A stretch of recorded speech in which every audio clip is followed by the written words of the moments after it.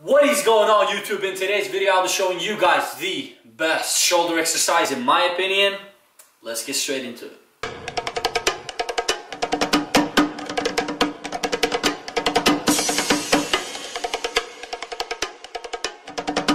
You're now listening to IYI music.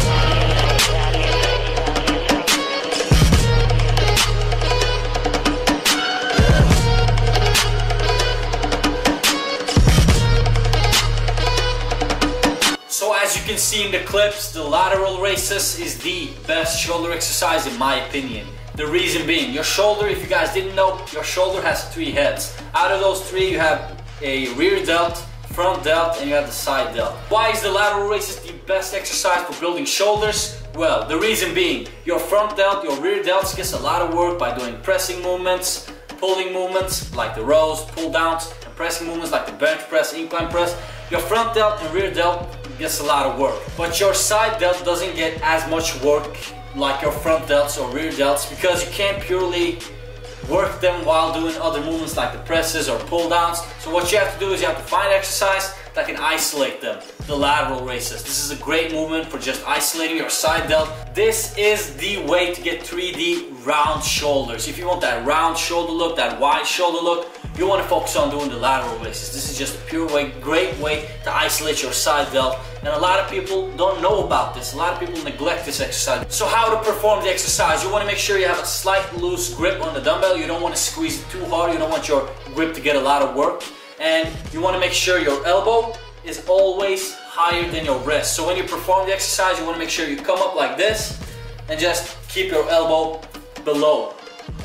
Over your wrist. Just come up like this. You're gonna see it in the clips how I perform it. The second thing you want to focus on is keep your legs nice and relaxed, have a slight bend in your knees, and just lean slightly forward. Some mistakes I see a lot of people making, they don't know how to perform the exercise. So as you can see in the clips, a lot of people do this exercise this way, and I don't really know how to explain it. This is just how they do it. And in my opinion, this is completely wrong because you're basically taking away a lot of the resistance. If you guys didn't know, the further away the weight is from your body, the more resistance. So when you keep the weight close to your body like this, you're not really lifting the weight completely. You're just taking away a lot of the resistance. So that's why we keep a slight bend in our elbows, not completely straight, just slightly, and raise it from there. Another mistake I see a lot of people making is keeping their elbows completely straight. And when I was a beginner, I used to do this too. I thought this was the right way to do it, but I'm here to tell you right now, it is not. You want to make sure you keep a slight bend in your elbow and just make sure, this is really important, make sure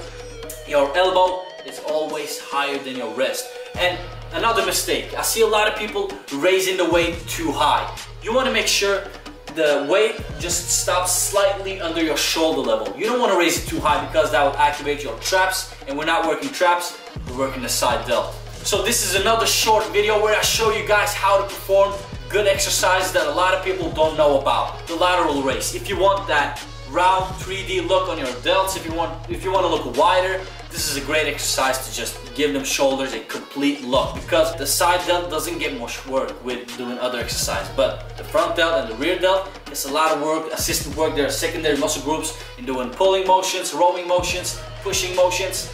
They get a lot of work. The only thing that people tend to neglect is their side delt because it doesn't get much activation by doing all these other exercises. So that is it for this video. I just want to say thank you all so much.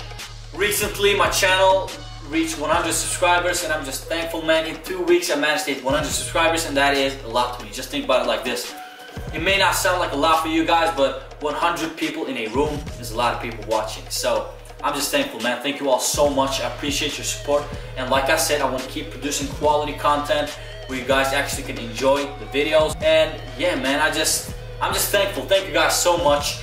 And another thing, I just hit 1,000 views on 2 of my videos, and I'm just happy, man. I'm just grateful. Like, slowly but surely my channel is growing, and every single time I do have 100 subscribers, and every single time I post a video, it gets the double amount or triple amount of views that the subscribers that I have. So you guys that share my videos every single time I post them, you guys that share my channel, thank you so much. I do appreciate you. That's all I want to say, man. Thank you. I appreciate you. So like I said, thank you all for watching. Hopefully you learned something new and just enjoy the video. If you actually liked the video, please drop it a thumbs up and please subscribe to my YouTube channel for more videos like this. And hopefully I'll see you guys in the next video.